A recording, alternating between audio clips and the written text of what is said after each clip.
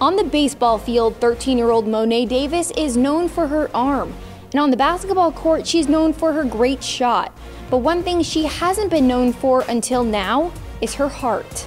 On top of being ridiculously skilled on the athletic front, the former Little League sensation is also extremely mature. Davis recently asked Bloomberg University to reinstate Joey Castleberry, the baseball player who was kicked off the team for posting a degrading tweet criticizing Davis and Disney's plan to make a movie about her. On Monday, Davis appeared on SportsCenter and said, quote, "Everyone deserves a second chance. I know he didn't mean it in that type of way, and I know people get tired of seeing me on TV.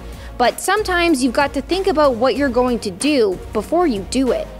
Bloomberg responded to Davis's request but said they're, quote, "staying firm on their decision, but that the school appreciates her maturity." I'm Ashley Allen, and for all your sports news, keep it at NESN.com.